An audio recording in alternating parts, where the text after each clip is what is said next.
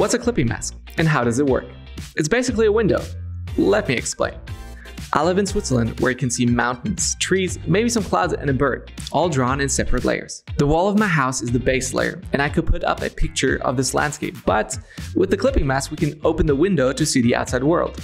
The clipping mask lets you see through everything that is drawn onto the base layer, just like glass. You can always adjust the clip layers individually without making any changes to the other layers. This is great for quick adjustments now or to make some changes later. You can turn any layer into a clipping mask from the layer options menu and clip as many layers to your base layer as you want. Now you can get creative and create some awesome effects.